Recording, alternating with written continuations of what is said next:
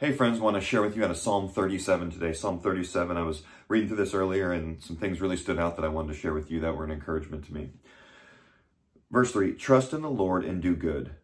Dwell in the land and befriend faithfulness. Delight yourself in the Lord and he will give you the desires of your heart. A couple things there. The encouragement, trust in the Lord and do good. Follow him. Dwell in the land of faithfulness or close to faithfulness. So focus, just dwell. Listen to that word, dwell in faithfulness. Be close to the Lord. Be close to his word, the things that he says. Delight yourself in him. It's not a job to do this. It's not, oh, it's just so hard and I'm so discouraged and it's just, I hate doing this. No. Delight yourself in the Lord. See how wonderful he is. See how wonderful the things that he has for you are.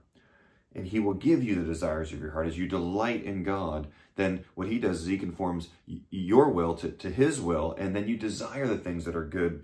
You desire the things that are pure and holy, and he will give you those desires of your heart.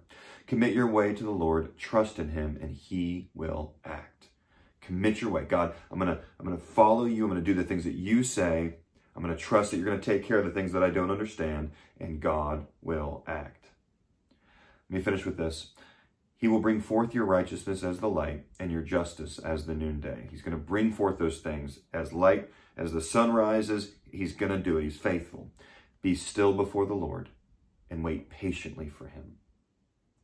Fret not over the one who prospers in his way, over the man who carries out evil devices. Don't worry about those who are doing evil.